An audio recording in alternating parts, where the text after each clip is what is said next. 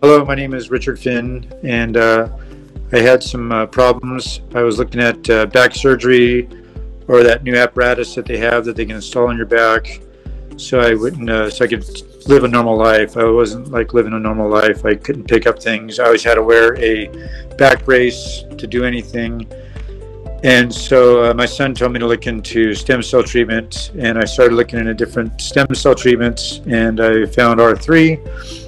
And I called and had a consultation with them, let them know what kind of problems I was having and what I'd like to see, the outcome. And so my lower back, L5, was killing me. I couldn't do anything without a back support. Both my hips were bothering me and both knees. And I also had some other things, a problem, my shoulder and my elbows too, but I was going to do them later. So after my consultation, I went ahead and arranged an appointment to go down to Mexico for the stem cell treatment down there. I've gone down there for other treatment in Mexico, and I felt really safe. The doctors are excellent. It's just like you or I, they're just normal people, and they're really good people. And so we went down to R3 down in Tijuana. I met the driver in San Diego. He picked me up, great guy. We drove into Tijuana and then picked up some other patients and went into the clinic, and they were just outstanding. I did a lot of treatments for one sitting though, and if you asked me if I'd do it again, I would.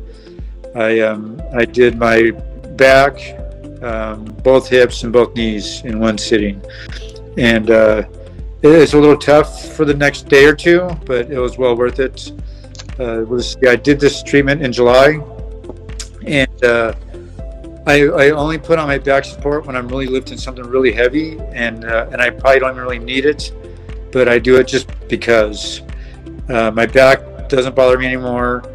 My hips and knees don't bother me. I couldn't walk about more than a mile, and my knees and hips were killing me, and my back. And now I've walked 8, 9, 10 miles, and I just get a tiny bit of discomfort in my right hip, a tiny bit, but nothing to where, and that's like after mile 9. But it doesn't mean I can keep going. It wasn't like before I had to stop. And but something else that's happened is both my shoulders have gotten better and both my elbows have gotten better. So it's kind of like all around. I just feel great all around. I'd recommend it. I've recommended it to a lot of friends. They've been researching and looking to go down there too, just because of my outcome. I'm not paid to do this or anything. This is something that I researched and found that I liked it, and it works. And I just wanted to pass it on to someone else to let them know that it works.